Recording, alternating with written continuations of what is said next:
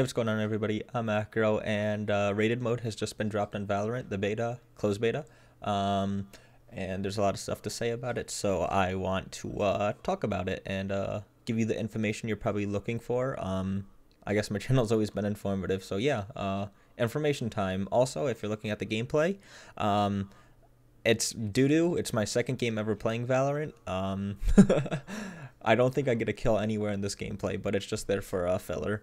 I'll be showing stuff on the screen anyways. I ended up going 15-11 if you don't believe it. But anyways, into the actual information and stuff.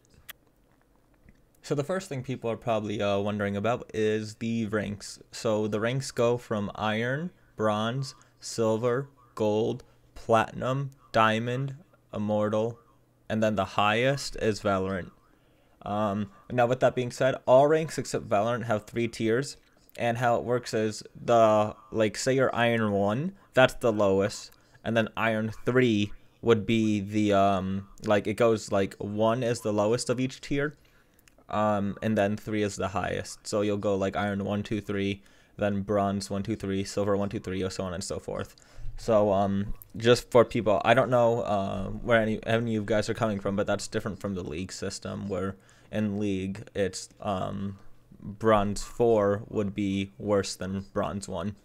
I don't know about the CS system, but anyways, that's the ranks.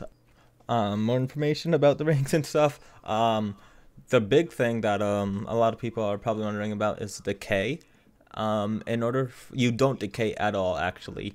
As it says right here in an article that was posted almost a week ago by Valorant themselves, or Riot. It says rank isn't displayed if competitive matches aren't played within 14 days, but rank does not decay behind the scenes. So that means your rank won't decay, however, it won't show. So in order for it to show again, you'd have to play ranked again. At least that's what I'm getting from that. It doesn't specifically say that, but that'd be my assumption. Also, one thing that people are probably wondering is, does rank carried over? And no, it does not. My assumption is it's going to be a hard reset, so rank, MMR, and all that won't carry over, so you don't have to worry about if you're iron 1 that carrying over at all. That's good. And also, how do you unlock the ranked? You unlocked ranked by playing 20 matches of unranked or unrated mode, and then you can unlock the competitive mode. More is where was it? I just looked over it. You can queue up to you can queue with people that are within 2 ranks of you. That means 2 ranks, not 2 tiers like inside a rank. So say you are silver, you can queue with someone that is either platinum, or you can queue with someone that's iron. However, say you wanted to queue like you are silver and you have a friend that's iron and a friend that's platinum, you couldn't play with them together because they're too far apart. With that being said, you can also queue up to 5-player parties, so that's really nice. You can 5-stack the ranked. I feel like there's gonna that's gonna be abused. I know in Overwatch it was abused for a long time.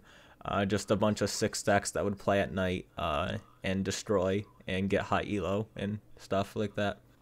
Anyways, there's one more thing I want to touch on, and that's how many games you have to play to get ranked and what impacts how much you climb.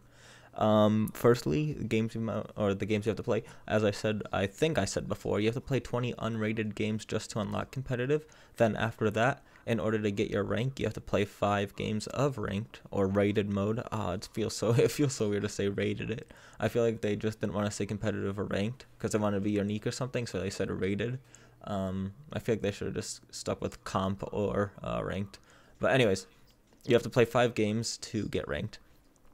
And what impacts that is a few things. If you're in game and go to career, what you'll see is a question mark. When you click on that question mark, you'll get this little pop-up. There's more to it. I just cut out all the stuff. It'll also show you the ranks. Anyways, so basically this pop-up says what things determine your rank, especially in the beginning, like your first few, like 5 placement games, and then a few games after, and so on and so forth. And essentially the things that affect you the most is winning and losing rounds, but also in the beginning, what's really important is the how you perform personally. So that's like the game says through ability use or good tactics. I don't know how they're measuring that. I really don't know how they're measuring that, but I do know how they can measure kills, assists, and deaths. That I comprehend, and that has an impact early on. But as you play the game, what's going to determine how much you climb and fall is rounds you win compared to loss. As it says, say you just absolutely steamroll a team 13-0, you're going to have a lot more impact on your rank, and like a positive impact. And say you go 0-13, that's going to have a very big negative effect. But say you go 13-12, as the game says, you're not going to have a good positive. You're going to have a positive impact, but it won't be as great as say you went 13-0. Also, I forget what I was going to say. Anyways, you probably get the gist of this and stuff, and I don't want to keep babbling on and stuff. I hope you enjoyed the video. If you have any questions, always leave them in the comments. I'll try my best to answer them. My videos don't get that many views, so, you know, if I don't answer it, it's because I ignored you, because I see all the comments. There's not that many. Anyways, I hope you enjoyed this video. You got the information you wanted. As always, have a good day or night.